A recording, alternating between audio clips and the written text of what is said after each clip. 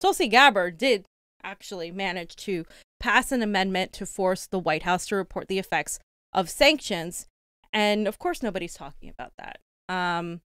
She wants to know what the effects of sanctions are in the countries that we are sanctioning. And it says the Treasury is currently blocking over 8,000 individuals around the world from the U.S. economy as part of a 35 different sanctions program. Sanctions are an act of war, as a reminder. Some of them dating back decades. And there are near total U.S. economic blockades on North Korea, Cuba, Iran, Venezuela, and Syria. Hey, what do those countries have in common? Oh, yeah, that's right. They don't like us, and they don't like us interfering in their countries. I wonder why they don't like. I wonder why they don't like the United States government, fam. Yeah, note those countries. They're all evil. We're the innocent ones here. They're evil. But the U.S. government has never had to publicly measure the success of these sanctions, whether they actually pressure hostile governments without harming civilians. Let me shorten it for you. They do not do anything other than hurt civilians.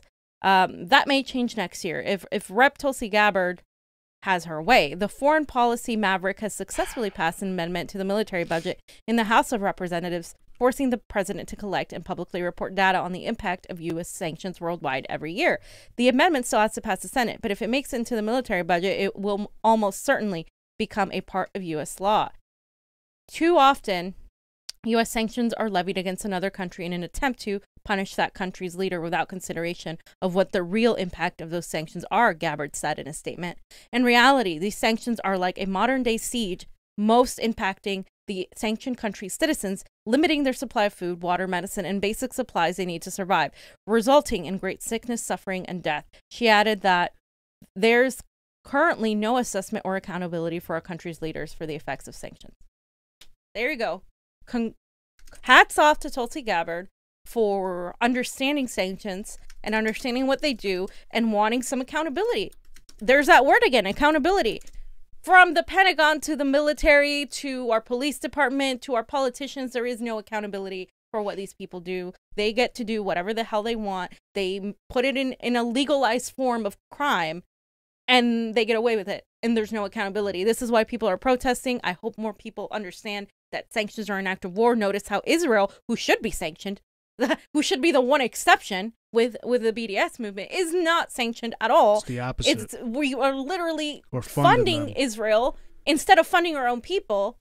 Okay, and we are literally indirectly, in my opinion, actually directly contributing to what they're doing to Palestinians. So, but you're an anti-Semite if you say that. So, real quick, fam, I want to see this. Tulsi spoke about sanctions on the couch. You know, our involvement in our knack for regime change wars and imperialism. Venezuela has been a huge topic right now as far as foreign diplomacy. Do you support Jimmy Carter's assertion that Maduro was legitimately elected? And also, do you feel like our sanctions are mostly to blame for the economic situation that has developed in Venezuela? I haven't heard Jimmy Carter's statement. There've been a lot of differing views on Maduro's election itself. He's the leader of that country. The United States needs to keep our hands off of what the Venezuelan people are currently going through right now, which is determining what kind of leadership in future that they want for themselves. Right. That is ultimately the bottom line. I think there's no question that our sanctions have certainly played a role in exacerbating the humanitarian crisis that exists there and the hardship that the Venezuelan people are dealing with. This is one of the problems with our sanctions regime overall. And I just found this out because I was looking for information about what are the impacts of our sanctions around the world and who is suffering as a result. Because most often what we're hearing is it's not the intended quote unquote targets, whether it's leaders in the government or whatever. It is the people in these countries who end up really suffering. And the super chat right now is going crazy over your answer, by the way. They've been waiting for somebody else to say that. Here's that's in a leadership position. What I found is that there is no report or mechanism in the United States government that assesses the impact of our sanctions. What was the objective? Are they working? what are the perhaps negative unintended consequences? How are they impacting our country, our economy, our interests? So I'm literally working on a bill right now to introduce in Congress that would make this assessment a regular thing, so that we leaders, we the people, can actually look. I think most people don't even know how many sanctions we have around the world. Yeah. And again, who is suffering as a result? Always the people. It's a good thing that the Convo Couch did a show on that 2 weeks ago about how sanctions really affect. No, I mean. All right, so as you guys heard, that's pretty awesome to see that what she was speaking about on our show. Fam, that was over a year ago she said that. Over a year ago. She managed to push that out. If anything, that is at the very least, it should pass. She has a way of getting things passed, actually, of talking and getting things done. It's too bad she supported Biden, though. It's too bad she supported Biden. As long as you're a Democrat, it's like, fuck. As long as you're a Democrat, yeah. And I mean, I think, she supported Biden, but she hasn't been saying that Joe Biden's going to be the most progressive president. Yeah. Like Bernie has. Like, Bernie's pissed me off so much more.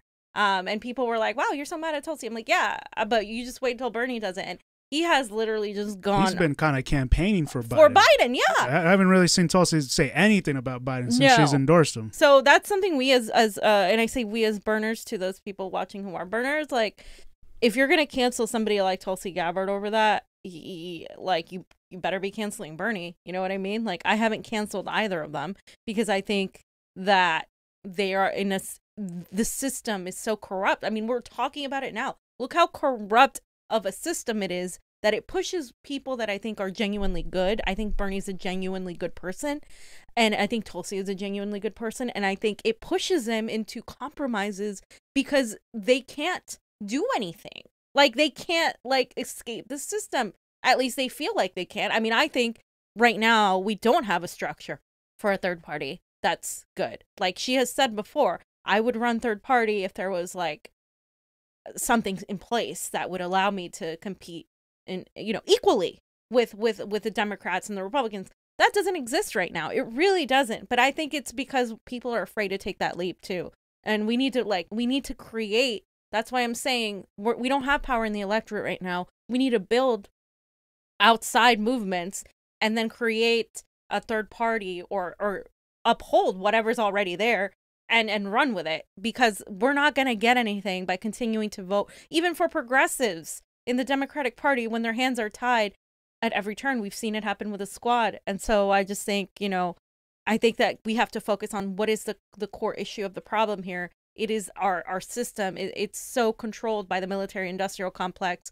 And I think that is a huge part of why Bernie Sanders, his foreign policy didn't really push that hard against a lot of the military industrial complex lately. He used to back in the day a lot more. And that's why they called him a communist and a socialist, and they smeared him. They smeared her as an Assad apologist. That's what they do. They smear you and they discredit you. And people are left without hardcore leadership. And I think we need to see these politicians come out more. I would like to see Tulsi Gabbard come out and continue maybe outside of the Democratic Party. I'm hoping. So we'll see.